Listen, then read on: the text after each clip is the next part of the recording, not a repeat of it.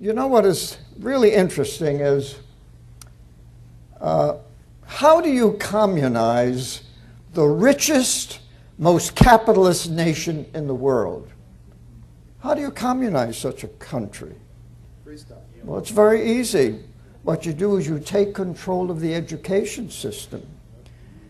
And you dumb down the public to the point where they don't know the difference between capitalism and socialism. I'm sure that if you went to the local mall and asked the average person, what is the difference between capitalism and socialism, they wouldn't know how to answer you. What's the difference between a socialist society and a constitutional republic? They wouldn't know how to answer you. You see, so we've been so thoroughly dumbed down. And the interesting thing is about all of this dumbing down is that the Russians know exactly what's happening to us. You see, because they went through it. But they had a violent revolution. They didn't have the kind of revolution that we're having, you see, because they were a backward country and they were poor, and so the Bolsheviks were able to take it over. But the Russians resisted. You know, millions were killed resisting communism.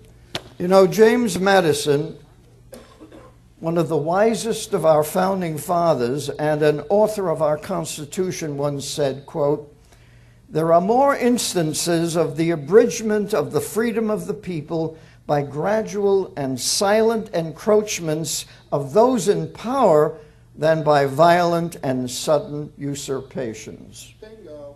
And that's what's happened. Well, you know, back in 1934, when the National Socialists were consolidating their dictatorship in Germany, one of their disillusioned members, Hermann Röchning, quit the party and left Germany. He then wrote a book, The Revolution of Nihilism, A Warning to the West, predicting what was in store for the world under the Nazis. In that book, he described the techniques used by despots to seize total power. First, they had to be democratically elected, as Hitler was in 1933. Then they had to cripple their political opponents. Then they could freely impose brute force on everyone. And that's what happens, that's what's happened in Venezuela. Hugo Chavez was elected legally and then began crippling his political opponents. And you ask, can it happen here? Well, how did all of this start? This radical change did not happen overnight. For socialists, it took the culmination, it was the culmination of a very slow, arduous process which they knew would take decades to achieve. And they never for a moment lost their desire or vision for that goal, even though socialism in practice has been responsible for some of the greatest crimes against human beings in all of human history. Millions have been murdered in the name of socialism, but even hindsight teaches socialists nothing. They don't learn anything from history. Isn't that amazing? That you would have thought that by now there wouldn't be any socialists around. But there they are, as bloodthirsty as ever. How did all of this begin? You may be surprised, if not shocked, to learn that socialists began organizing their movement in this country as early as 1825, even before the word socialism was invented. It all began when a self-appointed messiah by the name of Robert Owen, an English manufacturer, came to America to set up the first secular communist colony in New Harmony, Indiana.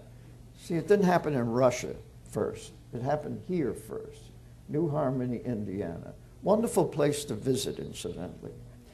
He believed that the new young country of America was the perfect place in which to create a new collectivist social system for the human race. The key dogma in Owen's system was the notion that man's character had been deformed by religious brainwashing, and that only rational education could correct it. Of course, the term brainwashing was not used in those days, but the idea was the same. Owen's cure for all of society's ills was the reformation of mankind through a new kind of secular, scientifically oriented education. Thus, in founding New Harmony, education was to be of prime importance in creating socialist utopia. To that end, Owen assembled a distinguished group of scientists and educators ready and willing to put his ideas to the test. And incidentally, all of that history is in my book, Is Public Education Necessary? That education would be the heart of the communist experiment was made clear in the first issue of the New Harmony Gazette, which appeared on October 1st, 1825. It clearly stated that, quote, individuality detracts largely from the sum of human happiness. You see, that's the formula for collectivism. It then elaborated, quote, it is intended to point out what we believe to be the most rational, therefore the best mode of educating human beings from infancy to manhood, knowing that any character, from the best to the worst, from the most ignorant to the most enlightened, may be given to any individual, community, or to the world at large by different modes of education, unquote. And from that time on, government-controlled education has always been the key to the creation of a perfect utopian society led by the socialist elite. When after 2 years, the Owenite experiment failed in New Harmony, the failure was blamed on the education the participants had had as children. They simply could not adapt themselves to a communist way of life. Thus, they believed that a socialist education must precede the creation of a socialist society, which is exactly what they've been doing to our children all these past 5 decades. Preparing them for socialism, softening them up for socialism. By the way, when the Bolsheviks took over Russia in 1917, they realized that the middle-class bourgeoisie would never be able to adapt themselves to communism, and that is why millions of them were sent to the labor camps in Siberia or eliminated. Pol Pot did the same thing in Cambodia, just killing millions of individuals educated under the old system because they were unfit for the new communist utopia. And incidentally, they could spot anyone who had an education because they wore glasses. If you wore glasses, you were eliminated. Since the Owenites were atheists and very unpopular with the American people, they decided to go underground and promote the idea of a national government education system by organizing conspiratorial secret societies to do the promoting. One of the members of that conspiracy, Orestes Brownson, later converted to Catholicism and revealed the existence of the conspiracy. He wrote, quote, the great object was to get rid of Christianity and to convert our churches into halls of science. The plan was to establish a system of state, we said national schools, from which all religion was to be excluded, in which nothing was to be taught but such knowledge as is verifiable by the senses, and to which all parents were to be compelled by law to send their children. Of course, that's happened. You know, all religion has been taken out of the schools.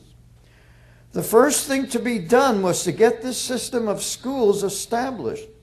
For this purpose, a secret society was formed, and the whole country was to be organized somewhat on the plan of the Carbonari of Italy. The Carbonari were the Illuminati organized in Italy. The organization was commenced in 1829 in the city of New York, and to my own knowledge was affected throughout a considerable part of New York State. How far it was extended in other states or whether it is still kept up, I know not, for I abandoned it in the latter part of the year 1830 and have since had no confidential relations with any engaged in it. But this much I can say, the plan has been successfully pursued, the views we put forth have gained great popularity, and the whole action of the country on the subject has taken the direction we sought to give it, unquote. So there you have it. Socialists or communists began undermining our free society, our free system, as early as the 1830s. And so if you've wondered why Americans adopted government education so early in our history, and that's what I wanted to find out when I wrote the book, Is Public Education Necessary? There's the answer. All of this had to be done by stealth so that the American people would not recognize what the true aims of the system were, you see. But the most important fact we learned from this is that the socialists saw education as the only sure way to socialism. You see, you can't have socialism and free education. They're incompatible. But if you have socialism, you've got a government control of the children. In that way, they could get around the obstacles our Constitution put in their way.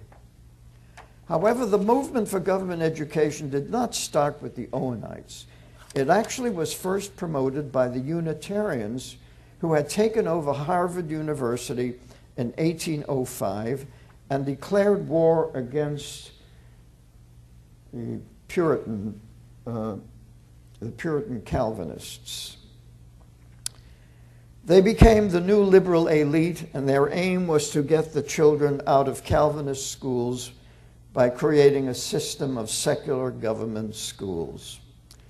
They took their model of government schooling from Prussia, which Horace Mann, secretary of the Massachusetts Board of Education, had visited in 1843 and came back singing the praises of centralized government control of education.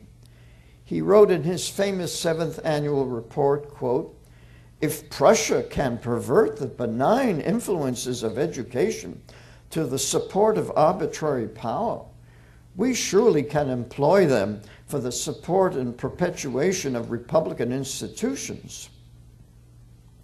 A national spirit of liberty can be cultivated more easily than a national spirit of bondage. And if it may be made one of the great prerogatives of education to perform the unnatural and unholy work of making slaves, then surely it must be one of the noblest instrumentalities for rearing a nation of freemen." Unquote. Of course, the public schools I attended in the 1930s and 40s in New York City promoted patriotism and American principles of government. As a matter of fact, the principal used to read the 23rd Psalm at our assemblies. That was in the 1930s. You couldn't possibly do that today.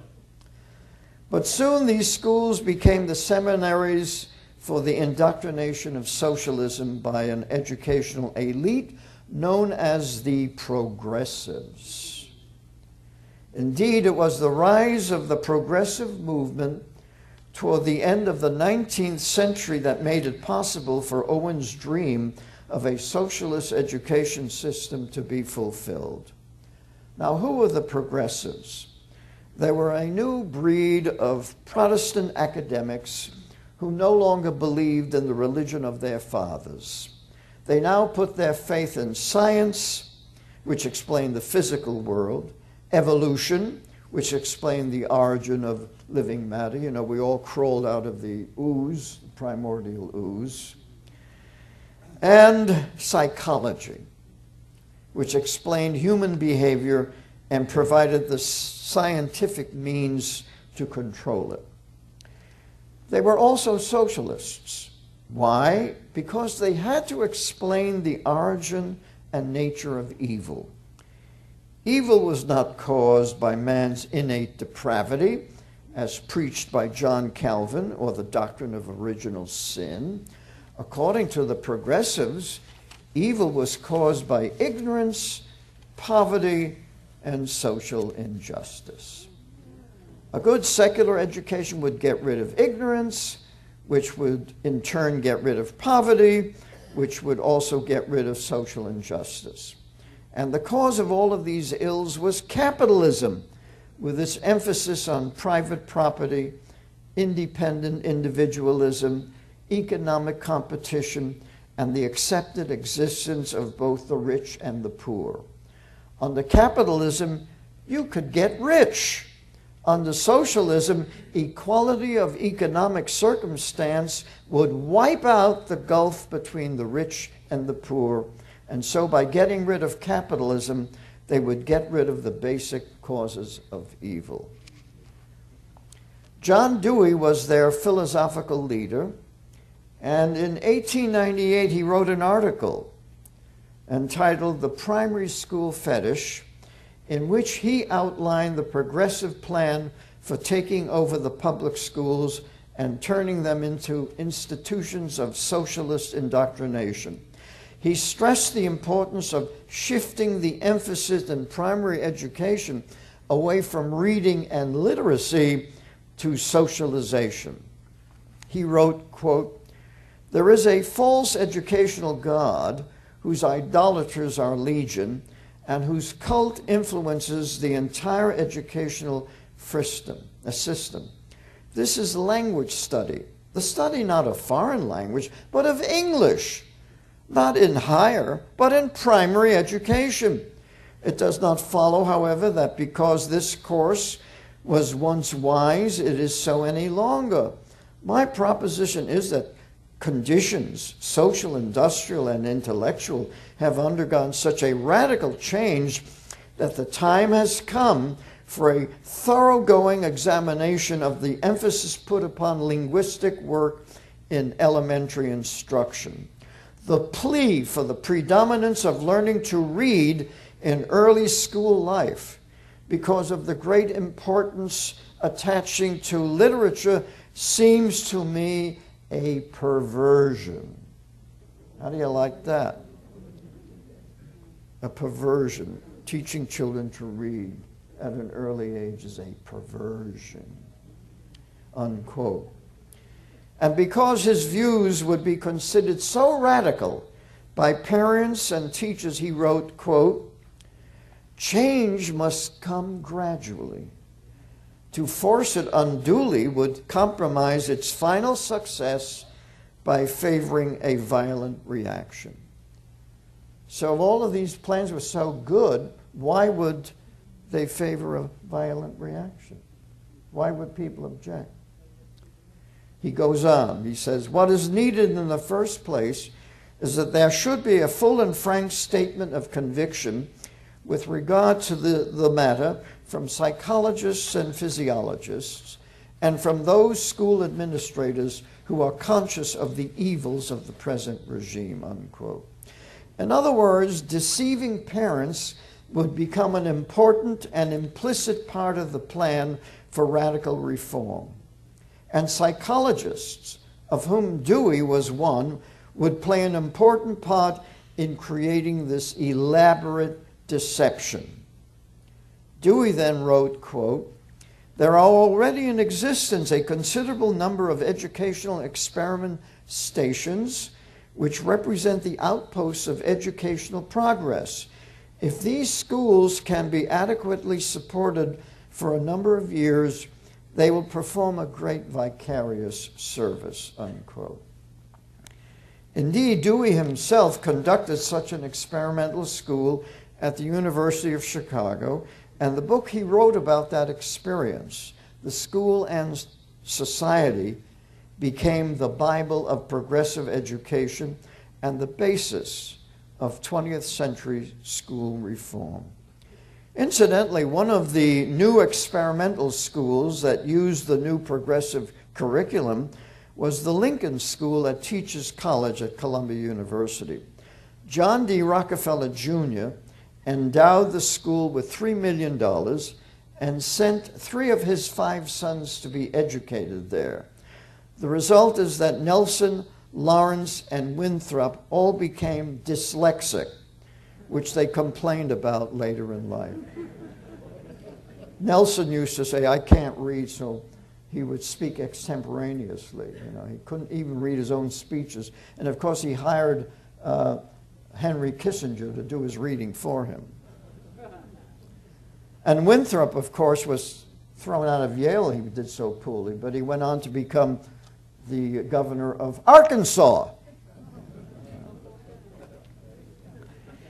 By the way, Dewey did not get his socialism from Karl Marx. He got it from an American by the name of Edward Bellamy, who wrote a novel about America evolving into a socialist state by the year 2000.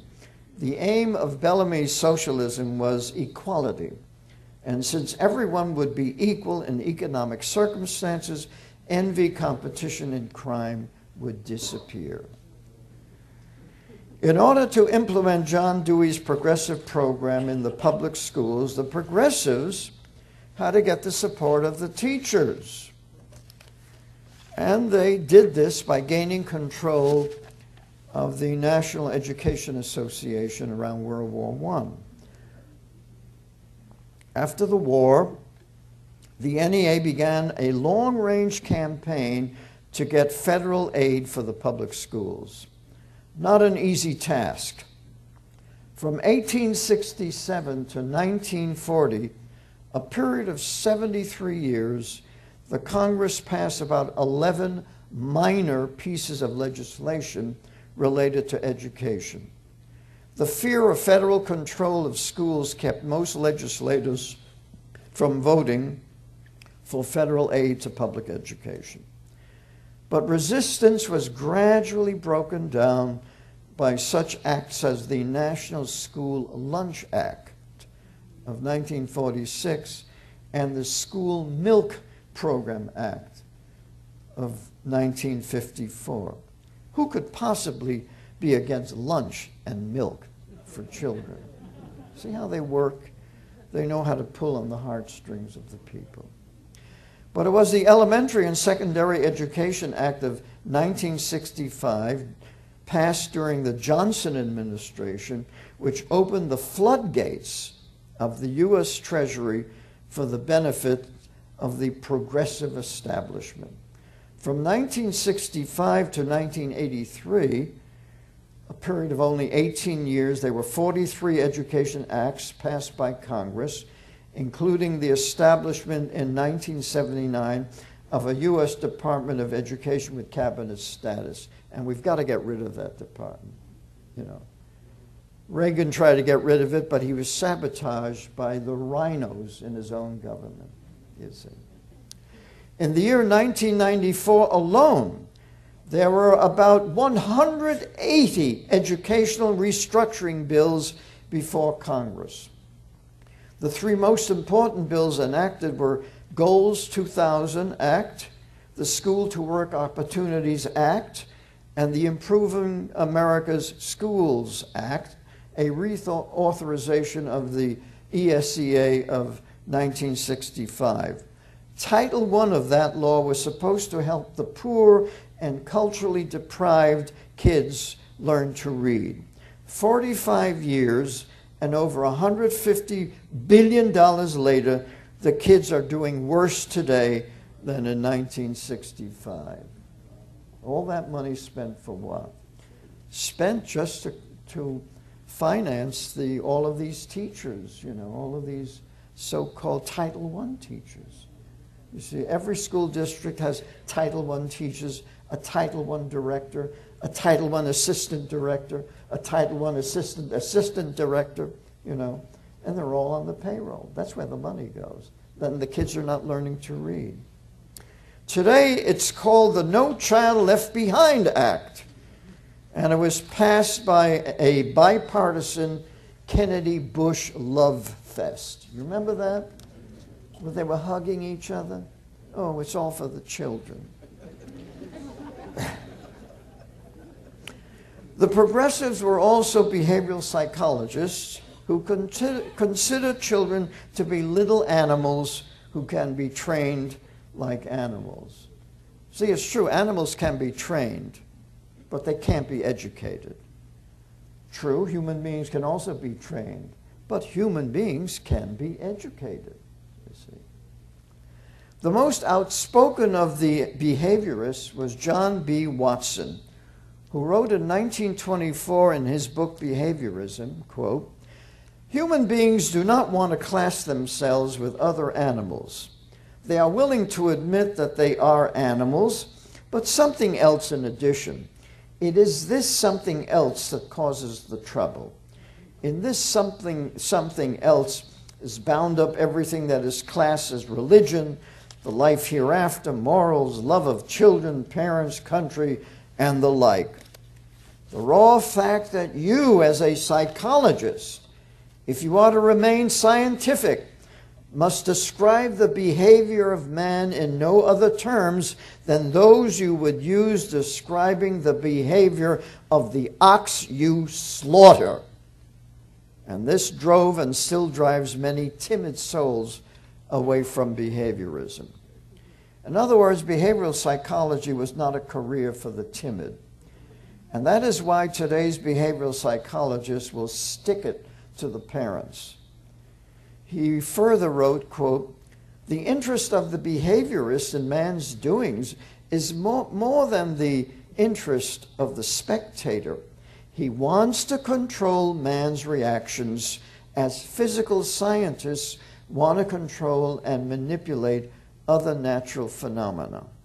It is the business of behavioristic psychology to be able to predict and control human activity." I suppose if John Watson was alive today, he would go nuts at a Tea Party convention. He says, "We can't control these people. There's something wrong. It just doesn't work." But even as Dewey had cautioned that change must come slowly, it didn't take long before an increasing number of discerning parents began to realize what was happening. Their children were being taught to read by the new whole word method, better known as the Dick and Jane method, that taught children to read English as if it were Chinese, an ideographic writing system. By 1955, the reading situation had become so bad that Dr. Rudolf Flesch was compelled to write his great eye-opener, Why Johnny Can't Read. You realize that was written 1955, he told us why. He said, quote, "The teaching of reading all over the United States, in all the schools, in all the textbooks, is totally wrong and flies in the face of all logic and common sense. Today, the phonetic system of teaching reading is kept out of our schools as effectively as if we had a dictatorship with an all-powerful Ministry of Education," unquote. He then explained that when you impose an ideographic teaching method on an alphabetic reading system, you get dyslexia and reading disability. And that's what the schools specialize in doing. They create dyslexia and reading disabilities. Now, many of you were taught to read by that method. Do you remember those great literary gems as Dick, look Jane, look, see Dick, see, see Dick, see Dick, oh, funny Dick. Most of you thought that was nuts, right? You said, this is crazy. You wondered what the heck is going on in this school, you know. Nobody talks this way, you know. The kids were smarter than the teachers, but they couldn't say anything because what did mother say? Don't, obey your teacher, you see. And so the kids just repeated all of this insane stuff. Of course, that kind of inane repetition does not teach a child to read. It is based on the behaviorist animal conditioning techniques perfected in this country by Edward L. Thorndike at Columbia University and in the Soviet Union by Professor Pavlov.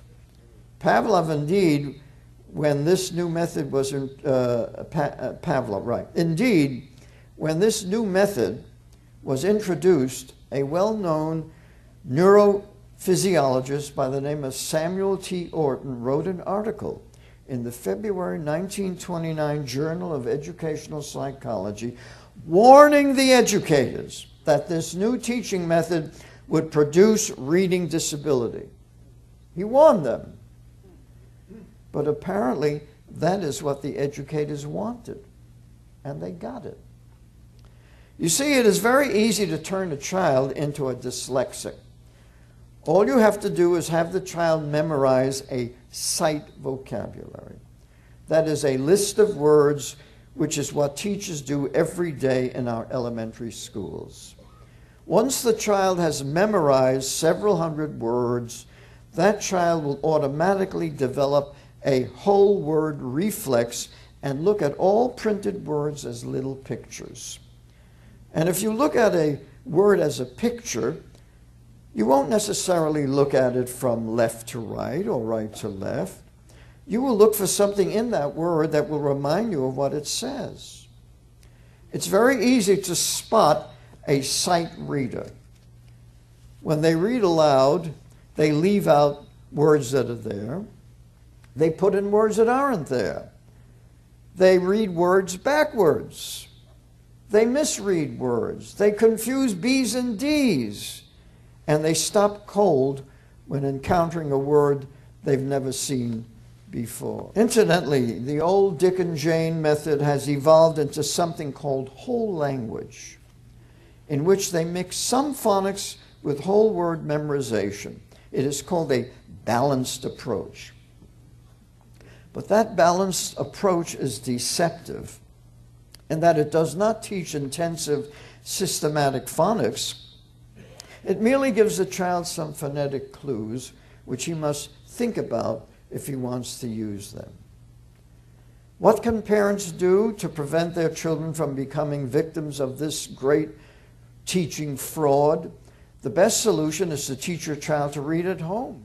True, some children do learn to read in school because for some reason or other they're able to figure out the system.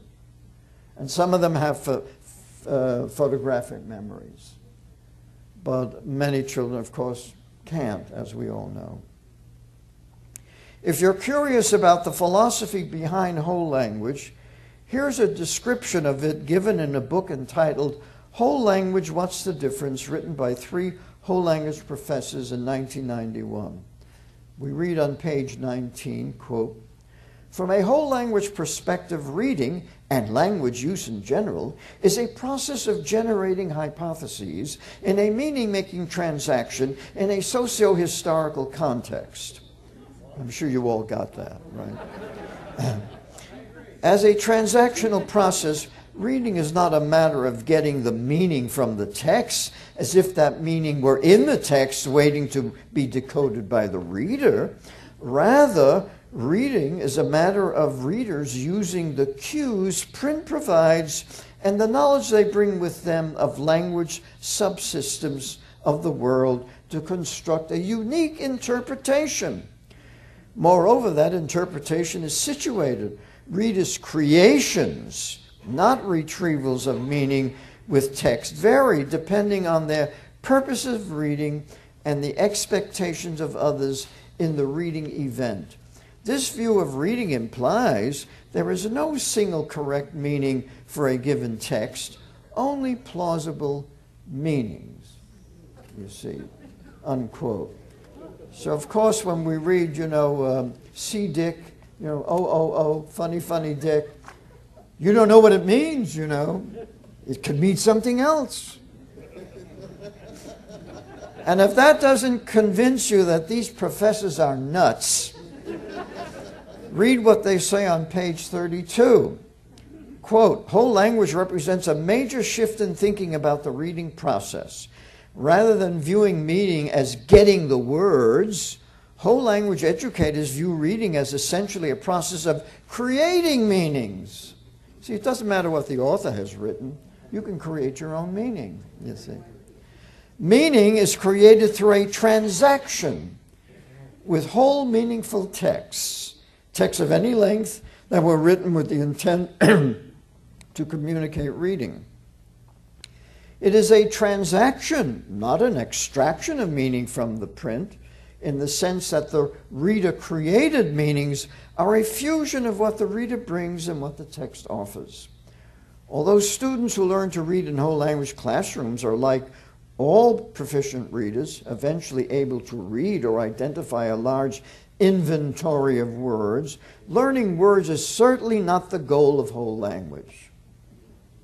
Would you ever, unquote, would you ever trust a whole language reader to read a contract? No. You know, if they're going to interpret it, how is that going to stand up in court?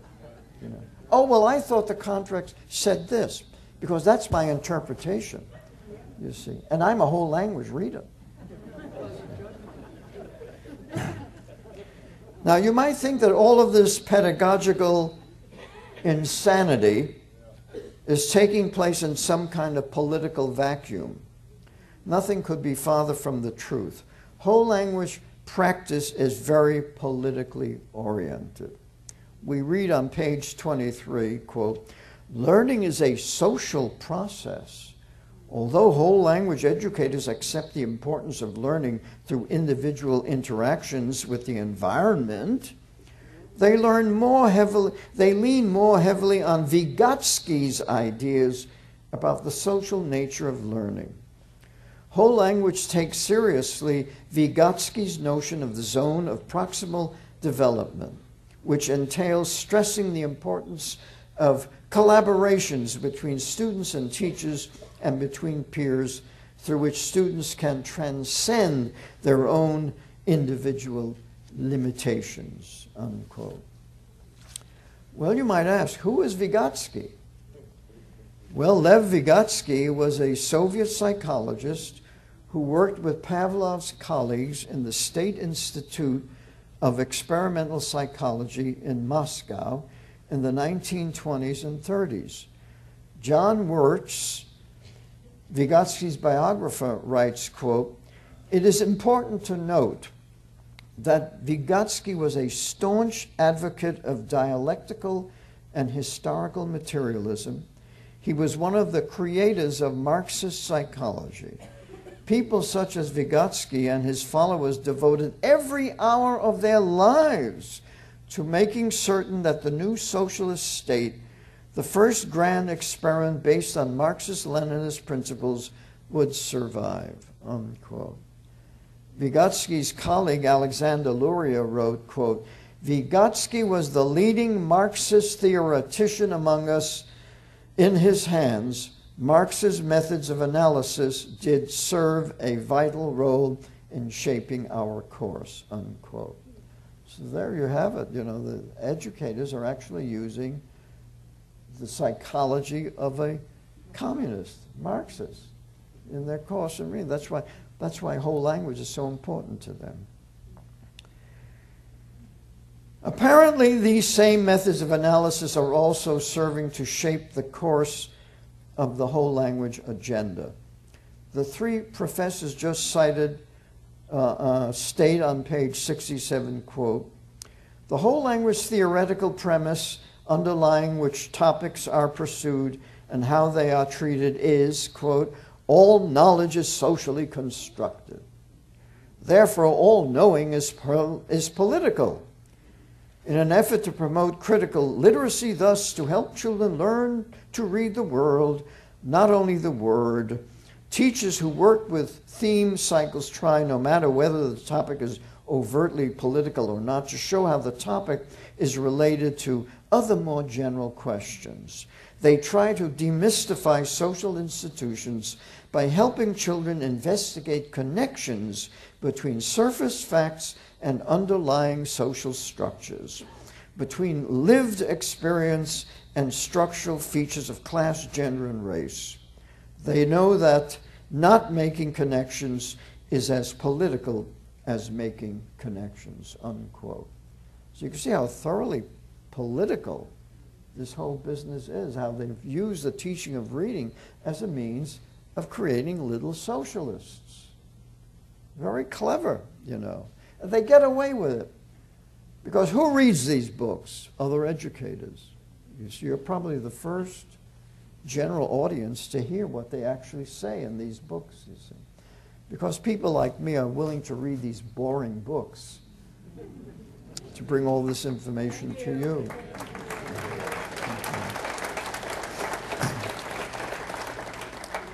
In other words, whole language also entails political indoctrination. But what about phonics, you might ask? We get a very good idea of what whole language indoctrinators think of phonics in a book entitled Evaluation, Whole Language, Whole Child. We read on page 19, quote, "The way you interpret what the child does will reflect what you understand reading to be. For instance, if she reads the word feather for father, a phonics-oriented teacher might be pleased because she's come close to sounding the word out. However, if you believe reading is a meaning-seeking process, you may be concerned that she's overly dependent on phonics at the expense of meaning. You'd be happier with a miscue such as daddy, even though it doesn't look or sound anything like the word in the text. At least the meaning would be intact," unquote. My response to that kind of imbecilic pedagogy is that any child who looks at the word father and says daddy can't read. It's as simple as that. But tell that to a whole language teacher. Meanwhile, we, the taxpayers, are paying for all of it. But it is now time for us to deal with the thorny issue of government education. Parents, voters, property owners, and teachers must realize that the most important institution in a socialist state is a government-owned and controlled school system wherein children can be indoctrinated to accept a socialist way of life. The best way to end this subversive process is to return to the concept of educational freedom, in which the federal government has no role in education, and state governments can begin thinking the unthinkable, privatizing the schools. Believe it or not, yeah. See, we've got to get government out of education. Government does not belong there. It's a parental responsibility, and it's the prerogative of private organizations and private schools to teach our children. That's the way it was before we had these government schools. Believe it or not, local public schools can easily become private institutions governed by local trustees and supported by tuition fees. This would greatly reduce the tax burden on homeowners and provide more than enough resources to pay for the tuitions of poor families. The cost of education would decrease dramatically, since education would once more become reality-oriented, wherein the fundamental academic subjects would be taught without the added costs of progressive educational malpractice. Individual intelligence and literacy would be enhanced, while collectivist groupthink would be gotten rid of.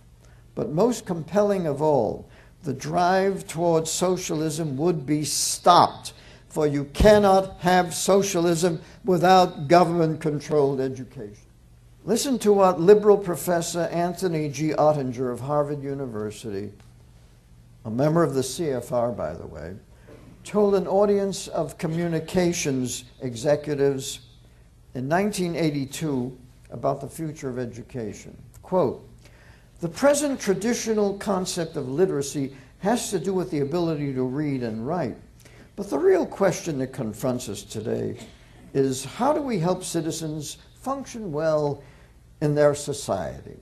How can they acquire the skills necessary to solve their problems? Do we, for example, really want to teach people to do a lot of sums or write in a fine round hand when they have a $5 handheld calculator or a word processor to work with? Or do we really have to have everybody literate, writing and reading in the traditional sense, when we have the means through our technology to achieve a new flowering of oral communication?" And you know what that is, that's rap, oral communication. He goes on, "What is speech recognition and speech synthesis all about if it does not lead to ways of reducing the burden on the individual of the imposed notions of literacy that were a product of 19th century economics and technology? It is the traditional idea that says certain forms of communication, such as comic books, are bad. But in the modern context of functionalism, they may not be all that bad," unquote. I doubt that there are many parents in America who send their children to school to learn to read comic books. If anything, they want their children to be taught to read and write in the traditional manner. They don't consider learning to read as a burden imposed on the individual. Rather, if taught properly, learning to read can be a joyful experience for children eager to explore the wonderful world of the written word, as we all not so long ago witnessed in the amazing popularity of the Harry Potter books. Remember that? All these kids suddenly, and incidentally, those Harry Potter books were not small books. They were 600 pages, 700 pages, and the kids ate them up. And they enjoyed them. Widespread literacy, by the way, is not the product of the 19th century forces. It was the product of the 16th century Reformation, in which the need to be able to read the Bible became the imperative for universal literacy. In a Christian civilization, everybody has to be literate. But of course, Professor Ottinger thinks differently. He believes that literacy is only for the ruling cognitive elite. Yet, we have compulsory school attendance for everyone, which Professor Ottinger does not want to abolish. Yes, he wants all of your children in the government schools, but he and his colleagues will decide who will become literate and who will not. See, what an evil system that they are proposing. See how their minds work to deliberately create illiterate children that they can control. But the millions of parents who send their children to the government schools soon discover that their child is learning disabled or dyslexic because of the teaching methods used in the schools. And because many of the children who cannot learn to read become frustrated and angry and act out in the classroom, do educators offer a cure: Ritalin and other mind-altering drugs. Even some liberals are concerned about the decline of literacy in America. In 2007, the National Endowment for the Arts issued an alarming survey, Reading at Risk. The endowment chairman, Dana Gioia, stated, quote, "This is a massive social problem. We are losing the majority of the new generation. They will not achieve anything close to their potential because of poor reading," unquote. But of course, he did not offer the simplest solution: teach the kids to read with intensive systematic phonics. See, we're not looking for a cure for cancer. We know how to teach reading. It was done when I was going to school. It was done, in the early days of this country. But they're not going to go back to that because the socialists control the system And they want to continue to dumb down everyone. According to this report, the number of 17-year-olds who never read for pleasure increased from 9% in 1984 to 19% in 2004. Almost half of Americans between the ages of 18 and 24 never read books for pleasure. Why? Because reading has become a painful, tortuous exercise that they wish to avoid. The simple truth is that literacy is not at all difficult to achieve, provided the right teaching methods are used. Indeed, the homeschool movement has already proven that parents can actually do a better job of teaching reading than our high-priced professionals.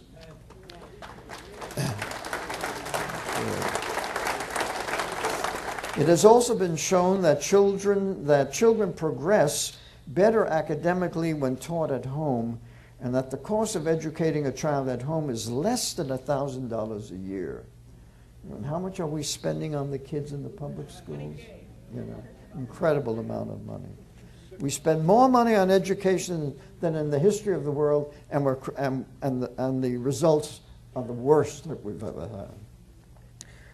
The plain, unvarnished reality is that the public schools have become a criminal enterprise. Hear that? Our public schools have become a criminal enterprise. Our educational leaders are engaged in a deliberate, well-planned conspiracy to dumb down the American people. Isn't that a crime? Indeed, back in 1983, the National Commission on Excellence in Education reported, quote, "If an unfriendly foreign power had attempted to impose on America the mediocre educational performance that exists today, we might well have viewed it as an act of war. As it stands, we have allowed this to happen to ourselves," unquote. Why aren't our educational leaders being held responsible for this act of war against our people? Should not the deliberate dumbing down of an entire nation be considered a crime of gigantic proportions? What about the deliberate use of teaching methods that cripple the brains of our children? Is that not also a crime? Medical malpractice is a punishable offense, but educational malpractice is not. And the educators manage to extort more and more money from a gullible public to keep doing what they've been doing for decades. Is not extortion a crime? See, that's what they do. They extort money from us. Our educators have also become drug pushers. Drug pushers are supposed to be criminals, right? Forcing 6 million children to take mind-altering drugs so that they won't be able to resist the harm being done to them in the classroom. Is turning a normal child into a drug addict not a crime?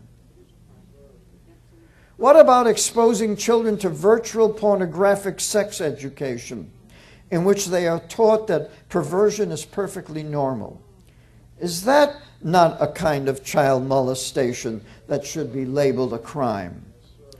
Sex education has become a battering ram against a child's religious morality. As a result, millions of children are condemned to lives as functional illiterates, mentally stunted, spiritually empty, and morally vulnerable. Nor do we know how many children have been led to suicide by satanic death education, which has been marbleized into the curriculum. Writing one's obituary, visits to funeral parlors and cemeteries are part of the death education program. Our government schools now produce ignorance, illiteracy, moral depravity, assaults, and massacres. There were no massacres when I was going to school. We loved our teachers because our teachers were doing good. They were helping us learn. They didn't interfere with our religious beliefs. They didn't want us to become atheists. And so we loved them. And the schools were immaculate, and nobody burned them down, and there was no vandalism. But today we've got massacres in the schools. Can you imagine? So the children are in danger physically in the schools. You've got shootings, assaults, massacres. And most American parents still send their children to these institutions because they are free and have a great football team. But what a price many of their children will pay for the rest of their lives. I could go on, but I know you get the message. We are where we are today because we let our guard down. As a result, we are now in a fight for our lives, our freedoms, and the future of our children. The Founding Fathers dedicated their lives, their fortunes, and their sacred honor to achieve the freedom they gave us. Can we do any less? Thank you very much.